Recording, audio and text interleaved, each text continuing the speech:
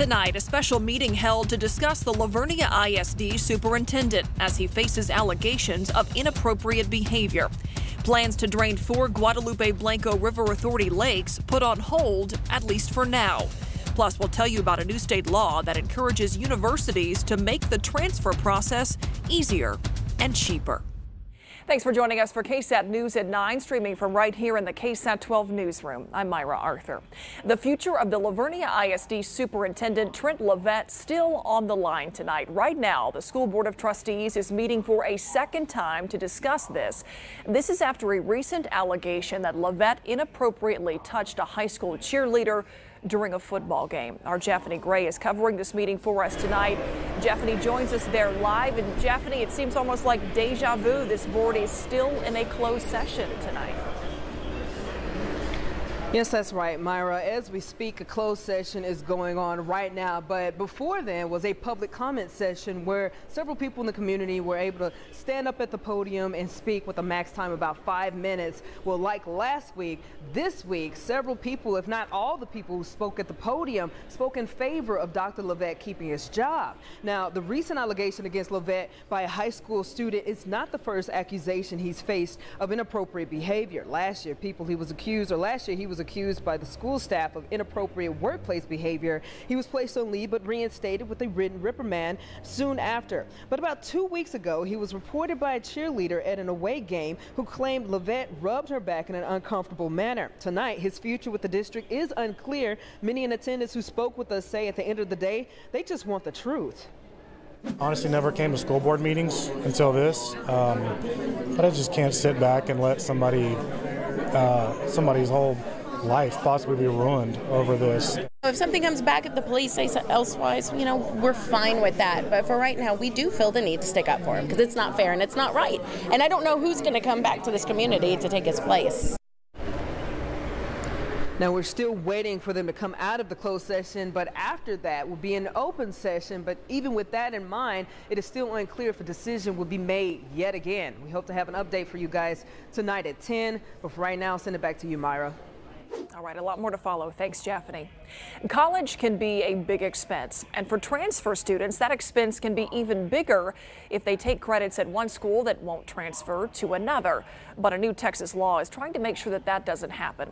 Sarah Acosta spoke with the UTSA administration and students there about what the university is doing to make the transfer process more efficient and cheaper. So I already had Northwest Vista in there, but you could add another university. University of Texas San Antonio senior Sherilyn Davenport transferred to UTSA from Northwest Vista College last fall. She said she had a seamless transfer experience, but knows that is not the case for many students. It's a really harsh thing that happens, and it sucks hearing about it. She says she didn't lose any credits because of the transfer calculator that the university launched last year. It tells you everything about the transfer calculator, and then it has a link to try the transfer calculator. It's one of the tools that UTSA says they put in place to make the transfer process easier for students. It's also why UTSA administration believes they are a step ahead of a new law that went into effect this summer. The Texas legislature passed a law with the goal of making it easier for college students to avoid taking classes that won't transfer. I really do like the fact that they're trying to save us money, time, energy, and really make the transition from 2-year to 4-year college much smoother. The law asks universities and community colleges to make information about courses more transparent and accessible. The law specifically asks universities to report any credits that students lost during their transfer process to the Texas Higher Education Coordinating Board and the Texas legislature every year, no later than March 1st. Lynn Barnes is with the Strategic Enrollment Department with UTSA. He says this law will be an evolving one. He believes once more data is collected, the state will be able to determine more definite ways to prevent students from losing college credit hours. What we're trying to do is get in front of that and advise the students early on so that they can make the most use of their time and money. For the 9, I'm Sarah Acosta. In addition to the transfer calculator, UTSA has a partnership with Alamo District Colleges where UTSA advisors are on each of the Alamo College campuses. UTSA says it will continue to strengthen those partnerships to abide by this new law that's now in place. And this isn't the only new law that went into effect after the last state legislature wrapped up. There are hundreds of others. We did a breakdown of some of the big ones as part of our Understand series here on the 9. To check some of those out, go to ksat.com/news at 9. The city of San Antonio is gearing up to pass a $2.9 billion balanced budget tomorrow morning. In the record-setting budget, taxpayers can expect to see plans for more uniformed officers, improved streets, and affordable housing. In a last-minute move, money was also set aside to build a new police substation in District 3. About $500,000 will be included in the budget to go toward the roughly $20 million needed. A bond project will still be needed to pay for the substation, but advocates for the district say the money is a show of good faith that it is coming soon. We'll have more information on what departments will get more money than last year tonight on the Night Beat. Meantime, the county approving its 2019-2020 budget yesterday. Let's take a look at some of the highlights from that. The total $1.782 billion there. $160 million will go toward debt service, $32 million toward 9 road projects. Flood control a big priority as well, with $16.45 million set aside to address that issue. And then for next year's election, $200,000 will be spent on community outreach and educational materials about new voting machines that will be in place. Coming up in just a few minutes, we'll also tell you about money to fund a needle exchange program with the hopes of preventing the spread of disease and deadly overdoses. Now let's turn to the 9 at 9 tonight. This is a rundown of some of the most interesting stories making headlines from right here at home to all around the world. Police say a man attacks his cousin with a machete. A group of inmates struck by lightning, and a truck caught on camera landing on top of a house. Here's tonight's 9 at 9. San Antonio police say a man was stabbed by his cousin with a machete this morning. This happened at an apartment southwest of downtown. According to police, the men were arguing when one of them grabbed a machete and started hacking away. Luckily, the blade on the knife was a bit dull. The cousin stabbed was taken to a hospital. The other was taken into custody. A Chinese businesswoman has been found guilty of trespassing at President Donald Trump's Mar-a-Lago club in Fort Lauderdale. Yujing Zhang was also convicted of lying to Secret Service agents. The intrusion was initially investigated as a possible Chinese espionage effort, but no allegations of spying emerged during Zhang's trial. This California corn maze is a living tribute to a fallen police officer. Corporal Ranil Singh was shot and killed last year after pulling over a suspected drunk driver. His widow and son will be the first to walk through the maze during a special ceremony. A Lockhart High School teacher arrested after admitting to having an improper relationship with a female student. Taylor Seymour had worked for the district since 2016. She was arrested yesterday and booked into the Caldwell County Jail. A Fort Worth woman is appealing her 5-year sentence for illegal voting. She says she did not realize that her status as a felon made her ineligible to cast a ballot.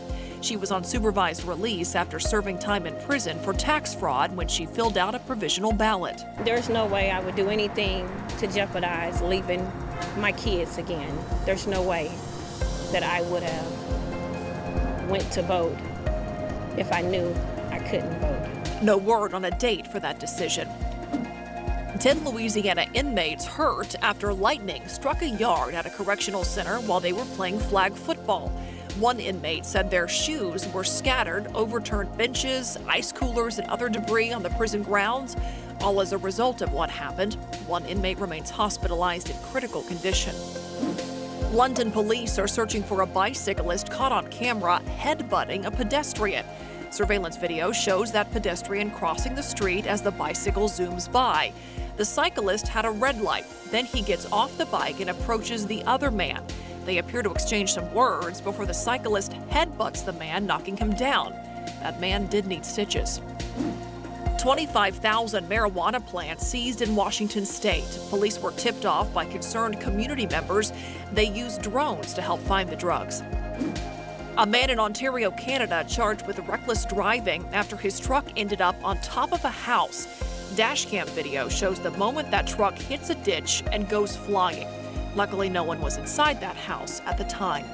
To read more about these 9 stories, go to ksat.com/news at 9. That last video, yeah. No. Jaw-dropping.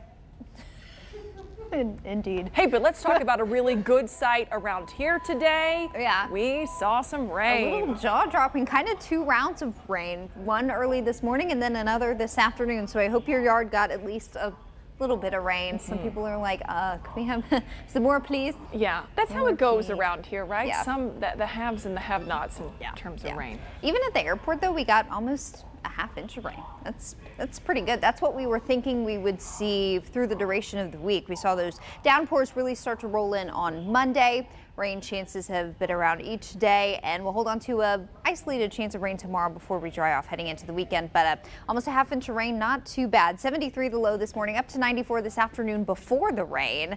We've been in the low 80s for several hours now, and even though it's muggy out there, Adam and I were talking about this, it feels nice because it's just cooler than we typically are at this hour. A lot of the rain from earlier today has really wrapped up, but west of 35, we've still got some showers going. I've seen just a few lightning strikes, so a few rumbles of thunder here, but this for the most part is just some moderate rainfall, a little bit heavy at times where you see those brighter colors, the oranges and the reds, generally along and just west of Highway 83 moving into southern Real County. The deal with this rain the past couple of days, it has fallen really in some ideal spots. It's fallen over some of our communities, especially off to the southwest of San Antonio, that are in an extreme drought. That's that bright red color there. There's been some rain there, especially today, and really even over the past couple of hours. So really good to see that. But we've also gotten some good rain over parts of the aquifer contributing and recharge zones here that are outlined in red. That's where we need rain to fall to see an uptick in the aquifer level. And over the past 48 hours, we have had some nice little pockets of some heavier rain that have fallen there, and the aquifer will be responding. So that is pretty good. A couple of good things there when it comes to the rainfall over the past couple of days. The other side of the rain, of course, is mold. Today the count was moderate with a count of 650. I would bet it is going to go up as we get into the day tomorrow.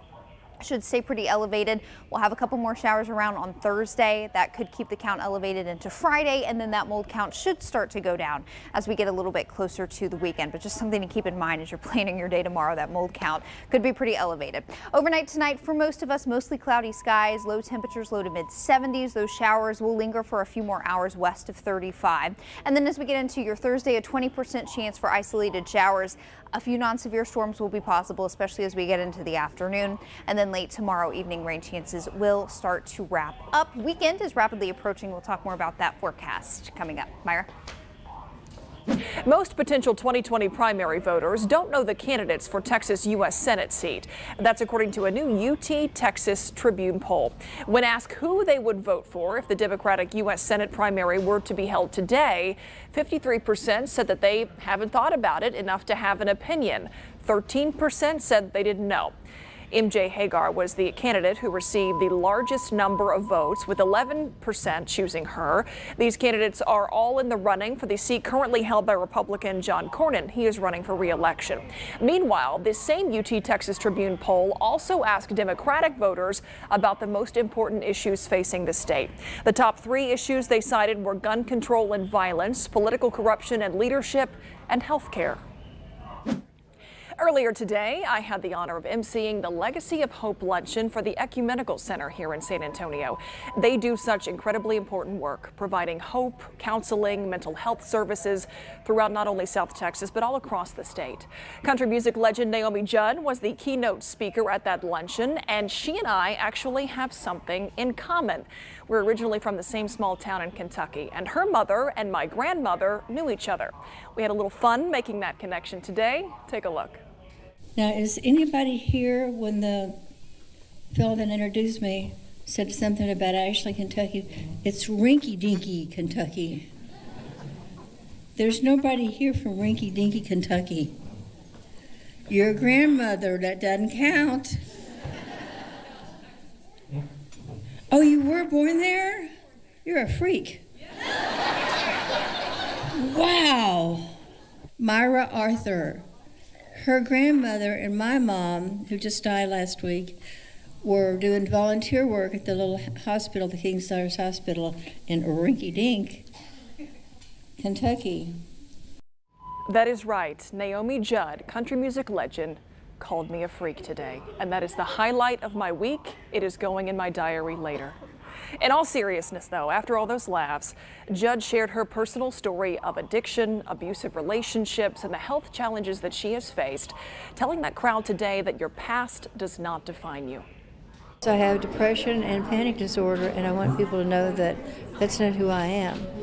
When you say someone has heart disease, you know what that looks like. Or if you break a bone, you can see it, the cast. If you have depression, that's a disease of the brain. It has to do with the chemicals in the brain. It has nothing to do with character. The Ecumenical Center provides mental health services and support, education, counseling. They were there and still are in the aftermath of the shooting in Sutherland Springs. And the center has also been called on to respond after the shootings in El Paso and Odessa most recently. There's a lot more ahead here on KSAT News at 9 tonight. But first, before we head to break, today marks 18 years since the 9/11 terror attacks. People across the country, across the world, mark today with prayers and memorials. It's a day the U.S. will not soon forget. We ask some people who work right here in our very own newsroom what they remember about that day, September 11th, 2001. I was in 8th grade classroom in second passing period, and I went to a Catholic school in Corpus Christi, Texas. I was walking to school, San Antonio College actually, and as I was walking to school, this guy is coming away from the school, and he stops me, and he's like, "Hey man, there are no classes today. Everything's been canceled. Something's going on in New York." I was the editor-in-chief of my college newspaper. That day we were supposed to print. I was at home, asleep, got a phone call from my producer then, Cheryl Zachary, said, "Greg, we're under attack." The first word I got was on the radio as I was driving in, and the announcer at that point just broke into some music and said, "We've just been notified that a plane has crashed into the World Trade Center." I was getting ready for work, and of course the television was on. And we knew that something had happened because Sister Michelle Marie, who was a religion teacher, said we need to start praying. Sure enough, on all the channels was the first tower with smoke coming out of it. So I rushed to school. We started, gathering the local angles of what was happening in the United States that day. Turn on the television set just in time to hear Charles Gibson, who is the then Good Morning America anchor, say, "Is that a replay or is that another plane?" We prayed as a school, and then right after that, we as a class watched the second tower go down. My first thought was, a small plane, my goodness, what is he doing flying so low in New York City? I had no idea that it was a jetliner. So I thought it was terrible, but had no idea the magnitude of this thing. And you realize this is really happening, that this was intentional. Being from New York City, I remember it like it was yesterday. I was a sophomore in high school, and I was sitting in math class.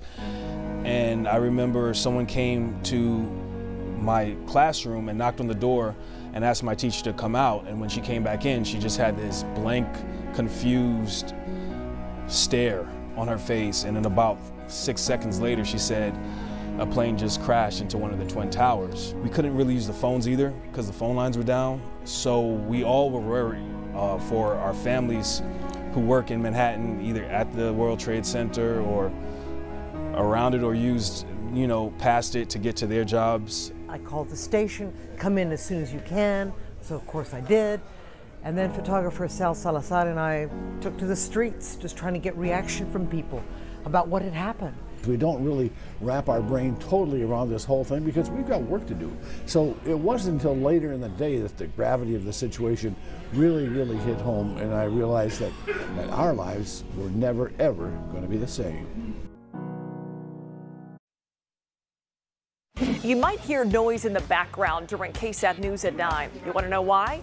Our set is right in the middle of the always busy KSAT 12 newsroom. We are just feet away from reporters, producers, photographers, editors who are all working to put together the stories you see here on the News at 9 and throughout the day on KSAT 12. This is the assignment desk, really the control center of the KSAT 12 newsroom. Our assignment desk editor keeps track of all of these police and fire scanners to make sure our crews are headed out the door to see what's happening and make sure you know what's going on all around town. There's the KSAT 12 defenders tracking down the latest investigations. And our weather team putting together an up-to-date forecast to make sure you are ready for your day. Streaming from right here in the KSAT 12 newsroom is just one of the reasons this show looks and feels so unique. And we're glad you're watching.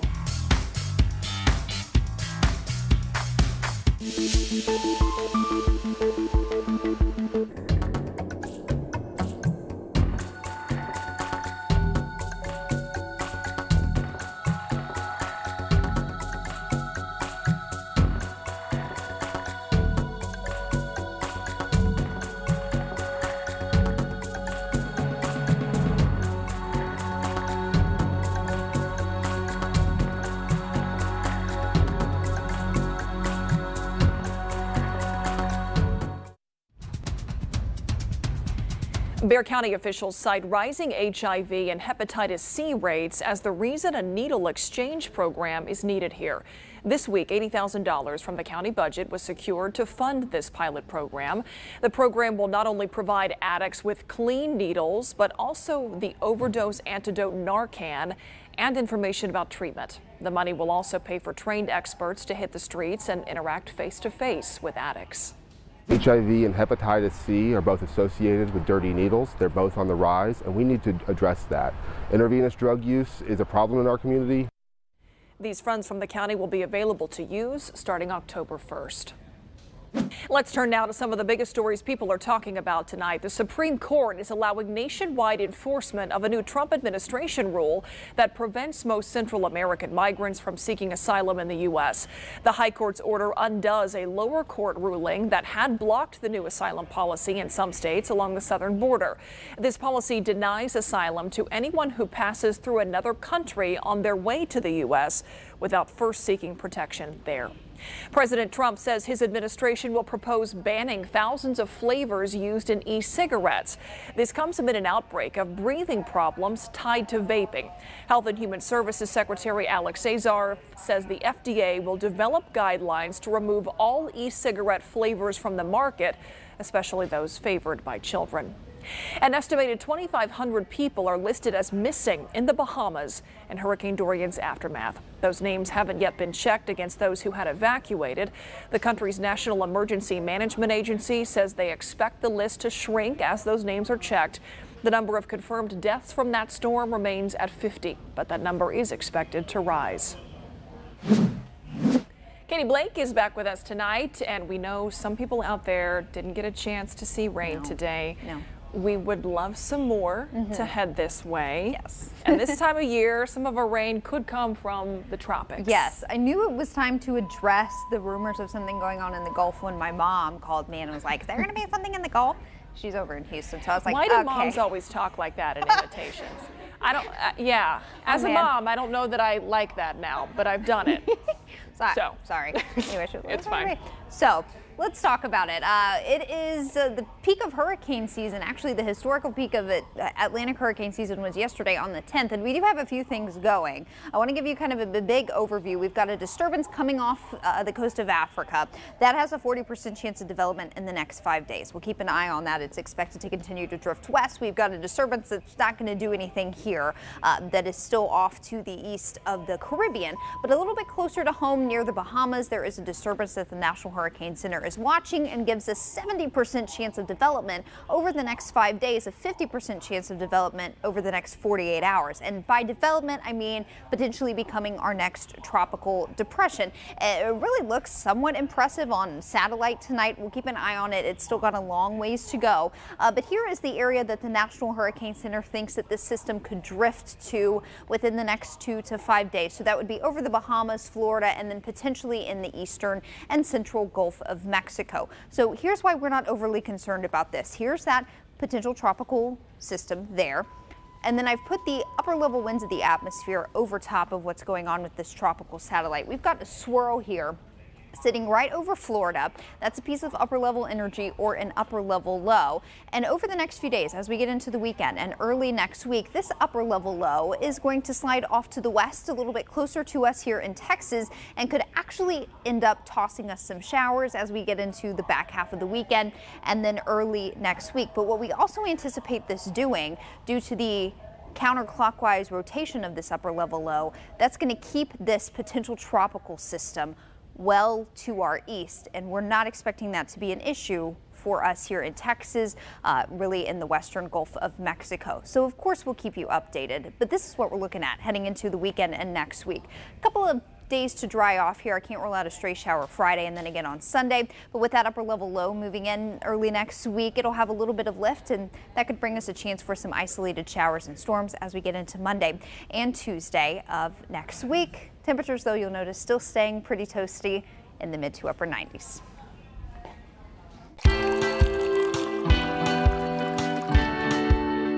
Beer-to-go laws are now in effect across Texas, so we wanted to break down some numbers relating to this rapidly growing industry to see how the new laws could affect San Antonio craft breweries. Let's start with how the craft brewing boom has already impacted the state's economy. Texas craft breweries generated $5.3 billion in 2017. That's according to JLL Research and the Brewers Association. Meanwhile, the average wage for a craft brewery worker is about $53,000. There are 301 breweries in Texas. This includes brew pubs, microbreweries, planned breweries, regional breweries, and tap rooms. Here at home, we've also seen a rise. We have 29, with 6 more in the planning stages. But when compared to other big Texas cities, we fall well below Dallas, Austin, and Houston.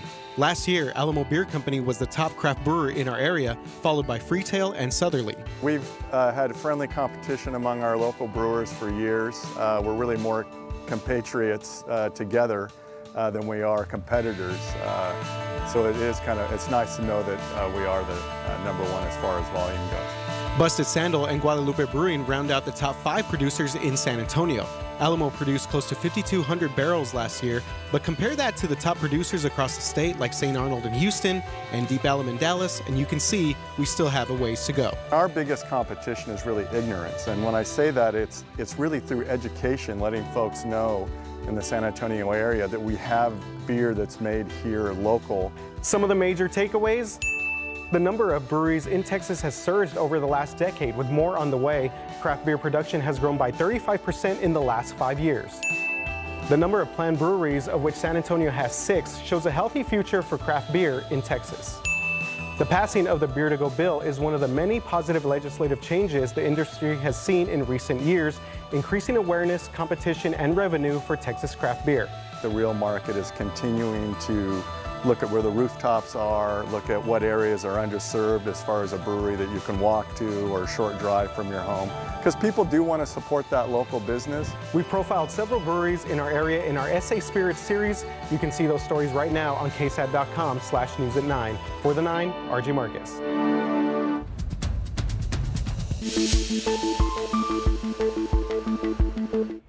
A temporary win today for people living and working on several area lakes. 4 lakes controlled by the Guadalupe Blanco River Authority will not be drained on Monday as was scheduled, but this is only a brief pause while a court hearing plays out. Property owners from 6 GBRA lakes, including Lake Dunlap and Wood, which have already drained after spillgate failures there earlier this year, they filed 2 lawsuits trying to stop the draining of Lakes McQueenie, Placid, Meadow, and Gonzales. The GBRA has said the draining is necessary due to safety concerns over the aging dams on those lakes. But property owners asked a judge today during a court hearing in Guadalupe County to put a temporary stop to these plans until a trial can be held. Attorneys for the property owners spent a good portion of that hearing questioning the actual danger that these dams pose and the GBRA's reasoning for lowering the lakes. This decision, as we've established by the evidence, was made years ago.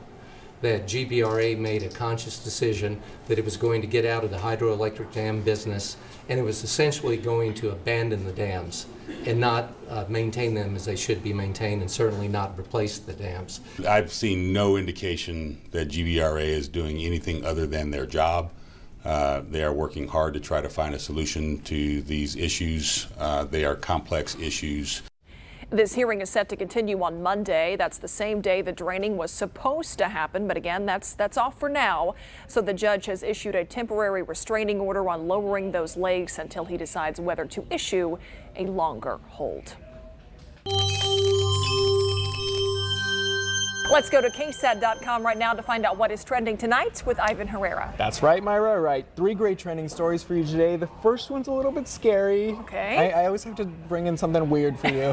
But it's kind of cool also. So a newly identified eel was just discovered, and it's actually giving record-breaking electrical jolts. So as you know, some eels can electrify. That's their thing. Okay. So the Smithsonian National Museum of Natural History has identified actually 2 species. One of them is the one that I just told you about. That's a little bit more, a little crazy. A little charged. Yes. Okay.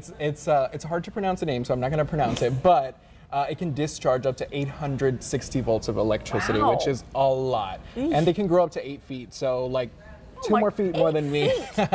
And a fun fact for you, there are actually 250 species of fish that are able to generate electricity, but the eel is the only one that uses it for hunting and self-defense, which I thought was pretty cool. Yeah, I didn't know that. So a little fun fact for you today. All right, next up, a little nostalgia for 90s kids. So Green Day, Weezer, and Fall Out Boy, 3 of my favorites, are joining forces for a massive 2020 tour that's coming up next summer. I bet that's going to be really popular. Yes, and people are already going crazy for it. So the bands are expected to promote new music during the tour. I know we all like our old, sounds. You know they're going to have old favorites, because why would they not? But they're definitely going to have some new stuff. So the Hella Mega Tour, which is what it's called, will kick off in Europe in June, and then they'll be coming here to North America in July. But if you want to catch them in Texas, you have to wait till late July, because they're going to be coming to Houston and Arlington around that time. So yeah, definitely. No San Antonio dates. Yeah, and in honor of the big news, all 3 of the bands actually released a new single. So every single one has a new single already. Okay, so you got some time to get familiar with the new stuff. Exactly. And so that'll be happening next summer. Catch more on KSAT.com. Cool. All right, this last one is a big one. As you may have heard yesterday, Apple just released its new iPhone. But this is not the story about the iPhone. This is actually about the new streaming service that they just released, which I thought was pretty cool.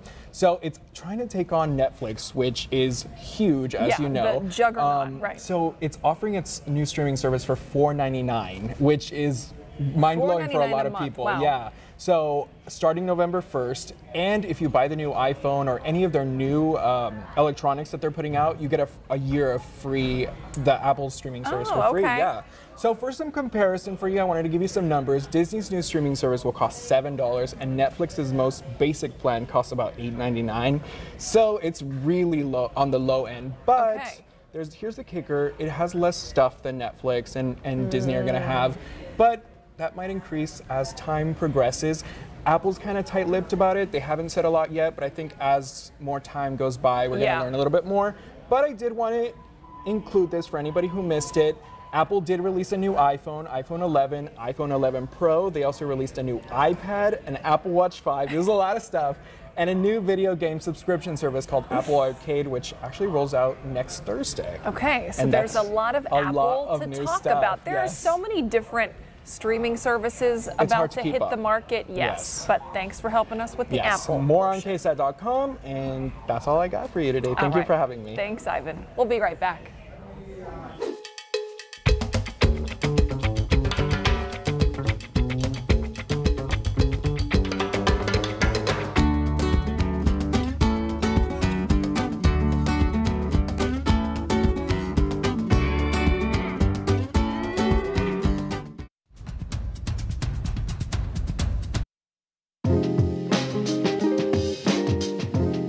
This is your daily tech and business briefing from Cheddar.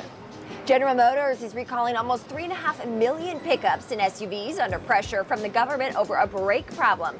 That recall including Chevy, GMC, and Cadillac models, including the Silverado and the Cadillac Escalade. The recall is being triggered by a brake problem that could cause increased stopping distance and has been under investigation since November. Well, the payment company Square filing a lawsuit against San Francisco over its tax bill. The San Francisco Examiner reporting that the Jack Dorsey-run company is suing its hometown for a $1.3 million refund on taxes. Square claiming that the city unfairly taxes it as a financial services company when in fact it is an information company, which is taxed at a lower rate in the city. And Netflix doubling down on the Indian market. The streamer inking a deal with influential Bollywood filmmaker Karan Johar, who's considered among the most well-known people in India with a reputation for Bollywood. The video streaming industry in India is still relatively small and is expected to grow at about 22% a year, according to a recent study. And that's your Cheddar Business and Tech Update. I'm Kristen Scholler from the floor of the New York Stock Exchange.